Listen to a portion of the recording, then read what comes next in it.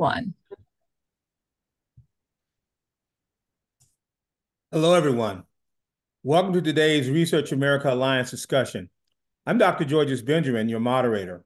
And for the next several weeks, we'll be hosting Alliance discussions featuring some of the honorees of our 2024 Advocacy Awards.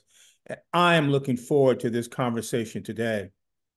I want to thank you for your partnership with Research America, particularly with the Research America Alliance.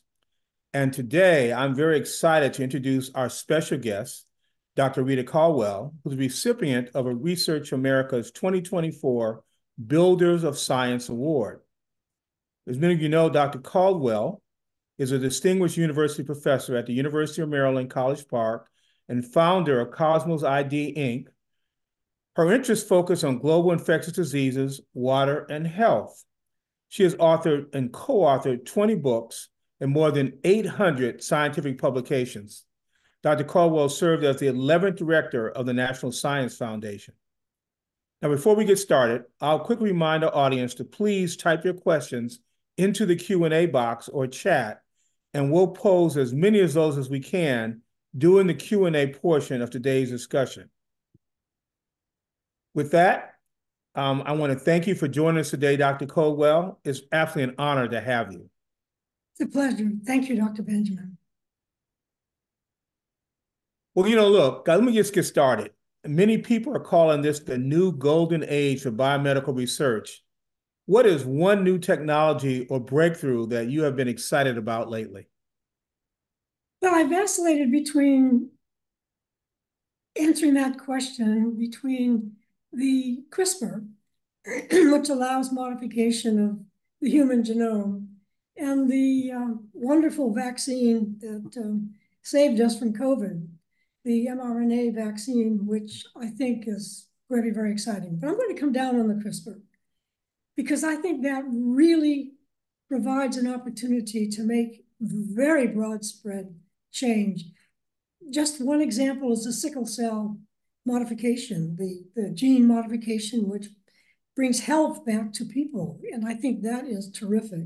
So that's probably the most exciting, in my view, of the breakthroughs that have been occurring in biotechnology and in medicine in general.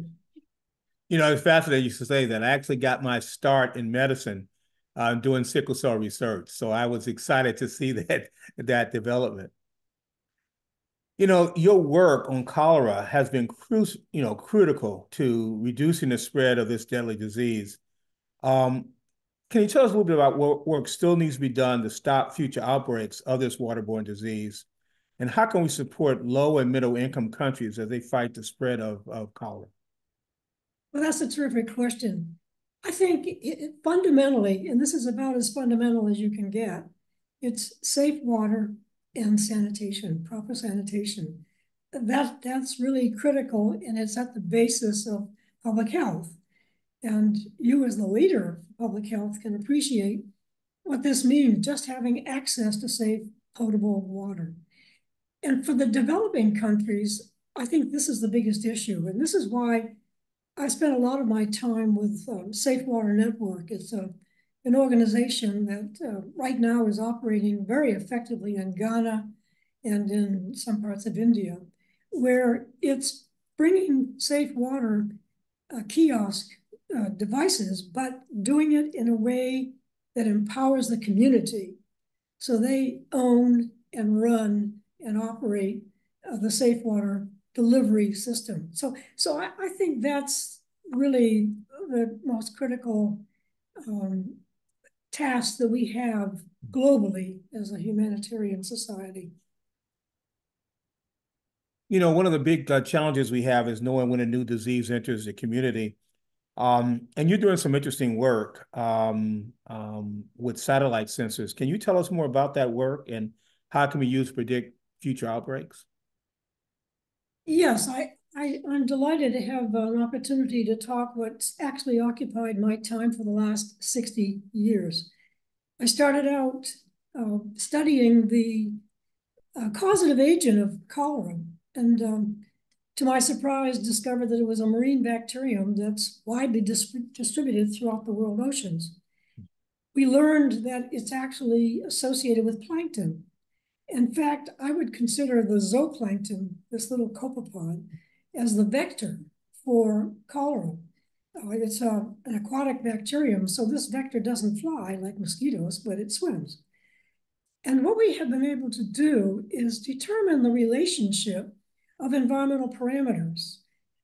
Obviously, since plankton plays a role, chlorophyll measurements as a means of tracking zooplankton and temperature, salinity, etc.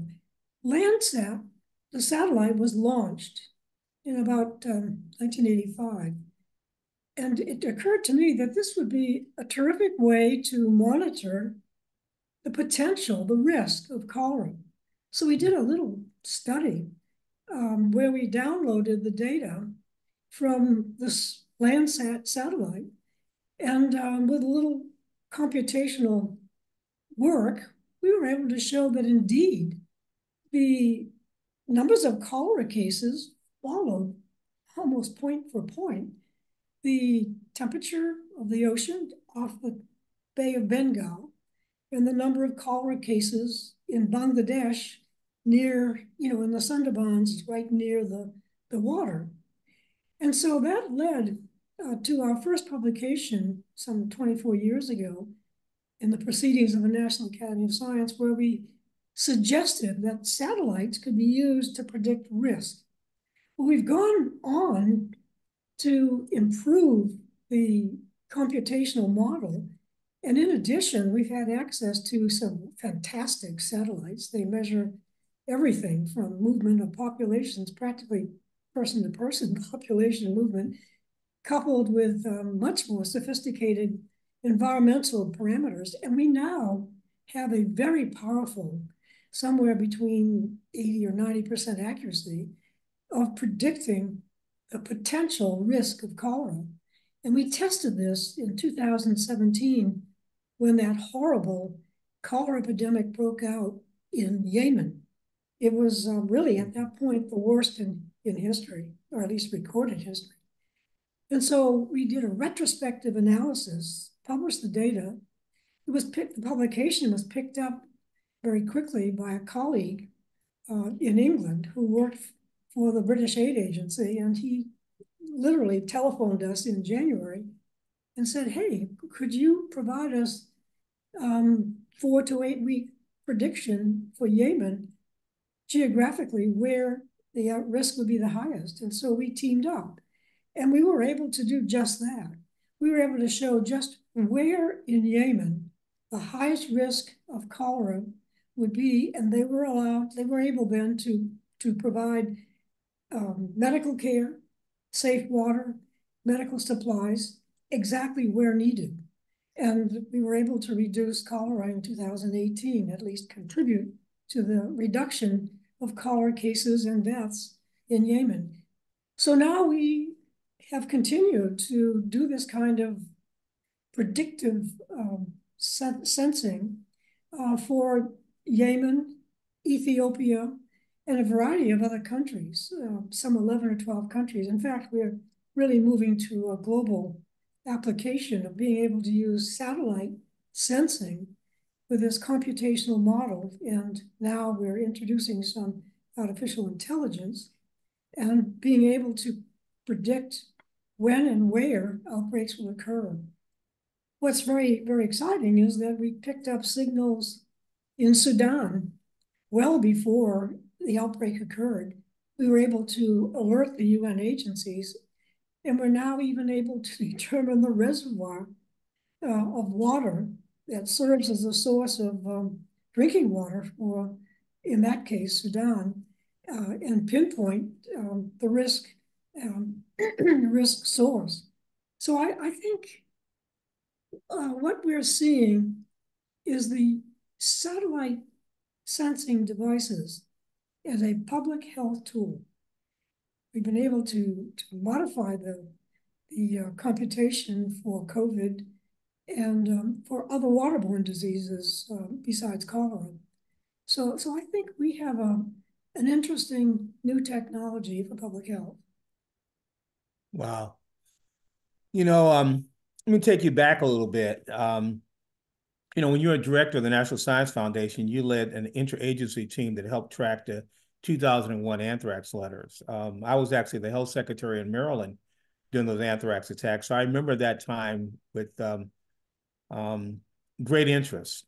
From that experience that you had, what can you share about the importance of developing a coordinated response between federal agencies to emerging health threats?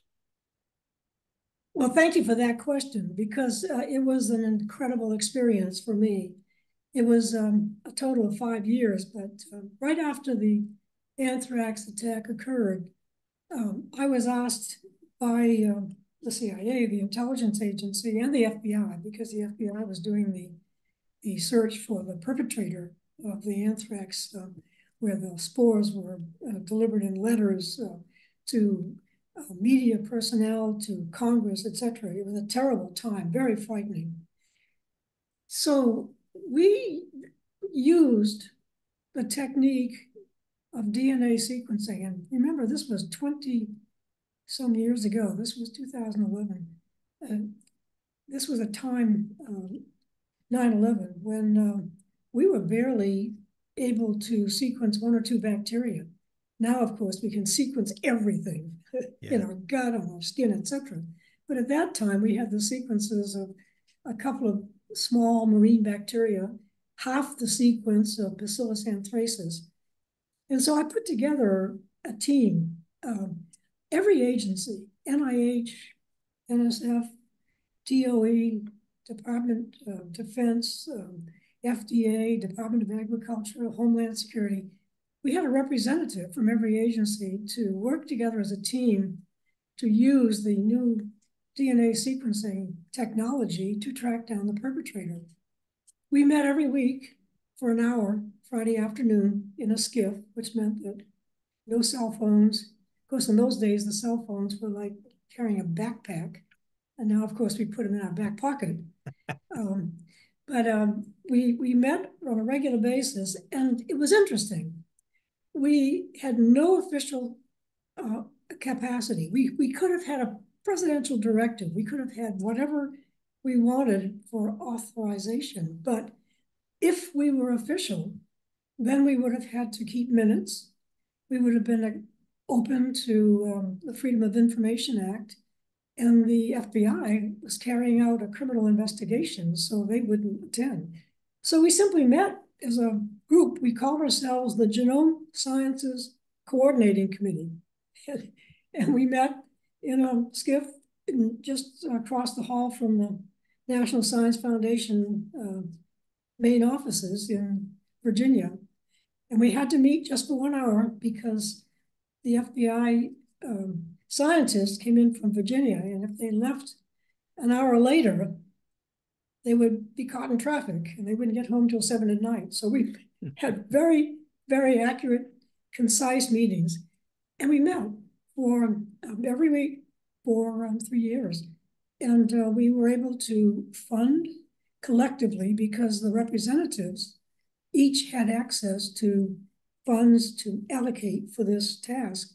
And we were able to begin the sequencing of all the pathogens and, in fact, did track down the source. And what was very interesting is that I learned a couple of important things. And that is, agencies need to collaborate and share data. And that's something that in a study that I chaired subsequently for the American Academy of Arts and Sciences on science during disaster, is that the federal agencies really, some of them are not able to share data one with another. And so I do think that we need to have a change in that legislation so that data can be shared and collaboration can be effective. So what did I learn? I learned that when you collaborate and bring some really smart scientists together and work very effectively on a single goal and task, you can achieve amazing kinds of successes. So it was an exciting time. I've written it up, and I was allowed to publish, CIA approved and the FBI approved. in a book called The Lab of One's Own, where I describe this, how shall I say, odyssey of 3 to 5 years. Wow. Wow. Well, Research America is all about improving the capacity of our nation to do more and better research. When you were the director in NSF and you saw the greatest increase in our funding growth in its history. So can I pick your brain about how should scientists and advocates make the case for increasing investment in research? I think it's really critical that we have a unified voice. And what I think was most successful is that I didn't go to Congress asking for across the board increase because science is important. Everything needs to be funded. What I did was achieve a consensus amongst my staff. And obviously from the weight of the proposals that were coming in for requesting funding, where the really priorities were. And we came down to 3 or 4 priorities, one of which was computational science. And so we were able to argue forcefully and effectively and receive $1 billion in new funding for computation, for computers. But it was done, I made sure that that initiative was a shared initiative, that the bulk of it, of course, would go to the computational directorate of NSF, but every directorate would have a piece of that action because it was important for improving education. It was necessary for the biological sciences, which is undergoing a major revolution, which are still in, and the social behavioral sciences. They're in the midst of, shall I say, the beginning of their revolution in being able to understand more effectively in sort of practice social and behavioral activities of the human mind. So by the sharing of the largesse and by the prioritization and the agreement on the prioritization, we were able to achieve major breakthroughs. Another was biocomplexity, achieved another almost $1 billion there, and it continues to be funded. So there are some things, for example, I must confess that I have one priority, and it may sound a bit odd, but that was mathematics. I believe, of course, mathematics is the Esperanto, if you will, of science, engineering, medicine, technology. And I surprised the mathematicians, and we increased their budget from quite a lot of money, from I think $100 million. And as a result, we have seen an increase in the number of young mathematicians being educated and entering not only academia, but the economy. So I think it's a willingness to collaborate, cooperate, and to provide a message that's powerful to Congress, to the White House, obviously to the White House, and then to Congress, but more importantly, to our fellow citizens. So we have a lot of work to do, I think, still. Well, thank you. Those investments have served us well over the years. And in fact, many of those investments helped us respond to COVID.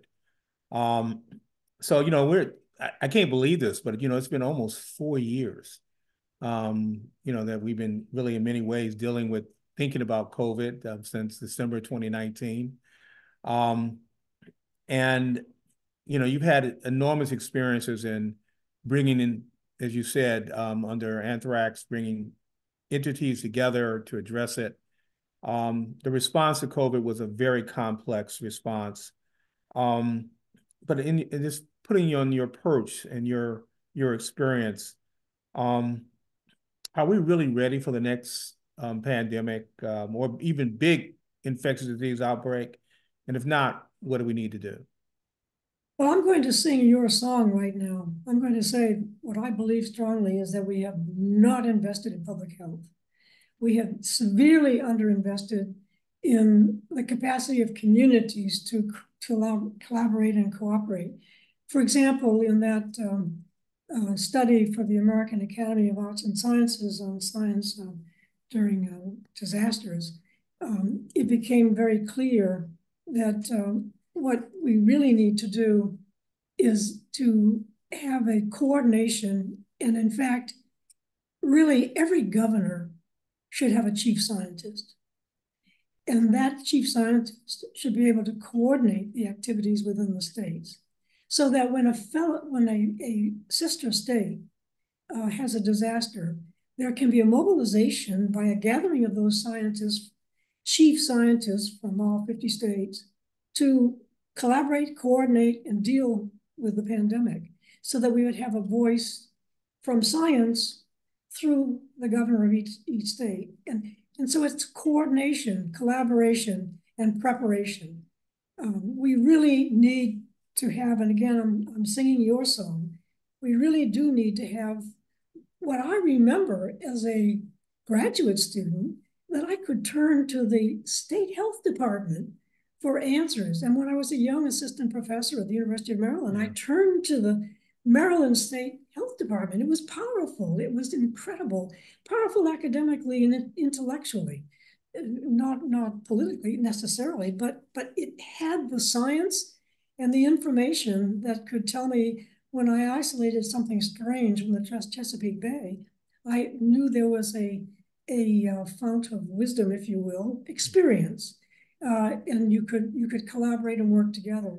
So I think we need to resuscitate what was a very powerful health capacity in each state, and that each governor should have his or her chief scientist, and there should be a coordinating council that operates on a regular basis. So I hope you will agree with me, sir. Oh, absolutely.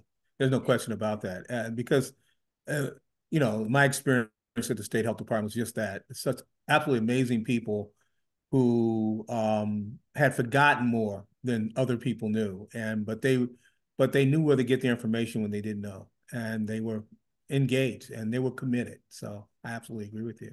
And we need to rebuild our national public health system in order to be able to do that. Well, this has actually been an amazing conversation so far.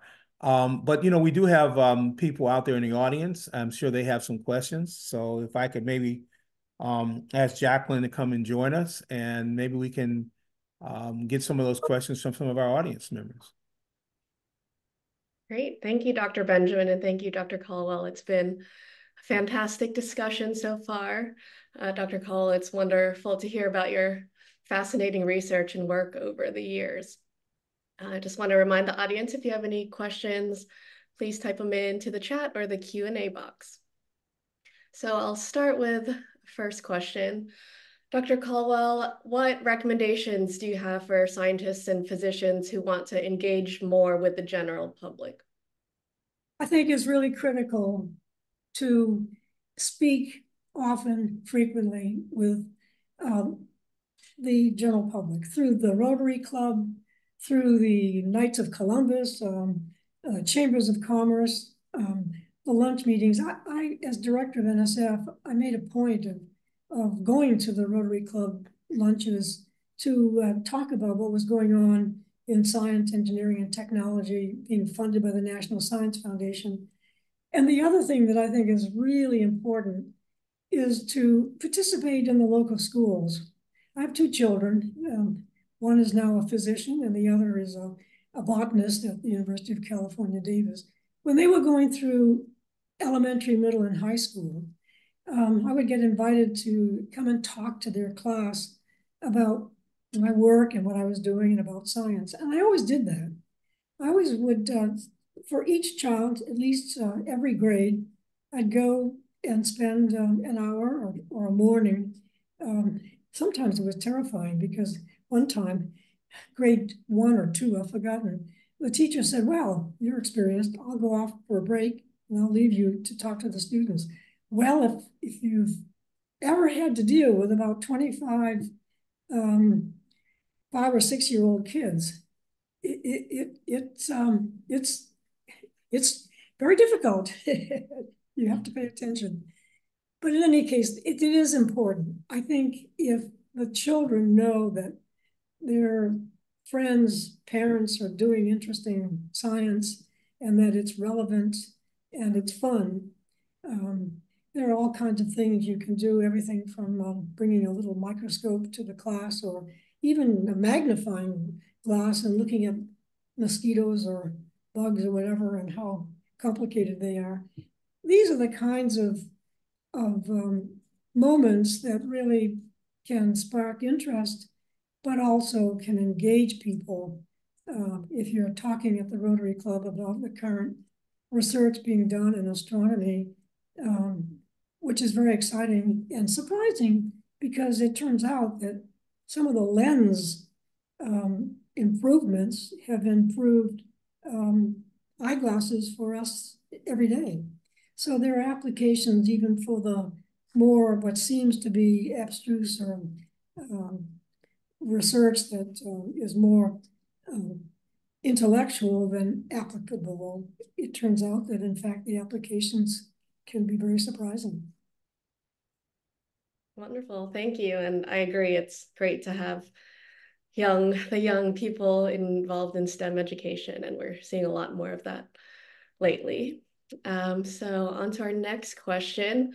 You mentioned a bit earlier that public health needs more investment. So expanding on that a little bit, what are some of other larger issues you see facing the public health system today? And how can we as advocates best support addressing these issues? Well, I think the critical need is coordination and to have at the ready the ability to respond to emergencies. For example, destruction of, let's say, the water treatment plant. There should be planning ahead for, I guess it's called tabletop discussion, where you pose an issue, a disaster of some sort, and then have a discussion about the response, and in that way you can be prepared. So I think a strategic plan is really critical for the nation, and there should be discussions of the kinds of disasters that one can expect, especially during a time of climate change. It's quite possible that a tornado can go through a community and completely wipe out the sewage treatment plant or wipe out the safe water treatment plant or a hospital. And how will the community meet that disaster? And that's where my suggestion, or at least that report that we produced, that suggested a chief scientist for every state, every governor. You then have someone you can call on who will know what the resources are for the nearby states or for states that can provide some assistance and some aid. Well, thank you very much. This has absolutely been an amazing conversation, and I can't believe time went away so fast for us. It looks like that's really all the time we have right now. So I want to thank you, Dr. Colwell, for joining us, and again, congratulations. We look forward to honoring you in person at our awards ceremony, which is going to be this March 13th, and I look forward to seeing you there. One quick announcement before we end today's webinar. Please join us for our next Alliance discussion on January 30th at 12:30 p.m. Eastern Standard Time. We'll be joined by Dr. Celine Gounder. She's a senior fellow and editor-at-large for public health at the Kaiser Family Foundation Health News. She's a recipient of Research America's 2024 Meeting the Moment for Public Health Award. Dr. Gounder should share insights from her career in epidemiology and health news reporting on how we meet the moment and tackling large-scale health threats from smallpox to COVID-19 and speeding the pace of medical progress. The link to register is at the end of your chat. I want to thank you for joining us today's Alliance discussion. We look forward to seeing you again soon, and have a happy new year. And I look forward to seeing you at our next webinar. Thank you.